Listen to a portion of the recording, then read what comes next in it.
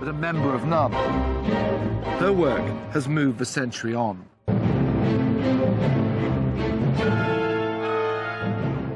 This tiny woman, nearly a century old, is one of the giants of modern art.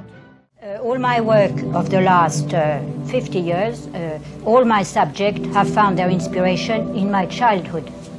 My childhood has never lost its magic, it has never lost its mystery, and it has never lost its drama.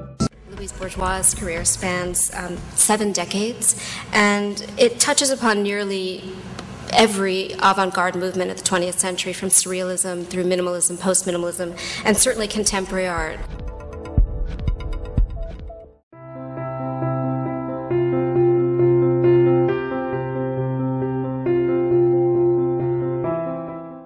At a certain point, she began to make these gigantic spiders. And these are her sort of most disturbing and at the same time most popular objects. People love these things even though they look like a science fiction creature that's walked off the screen.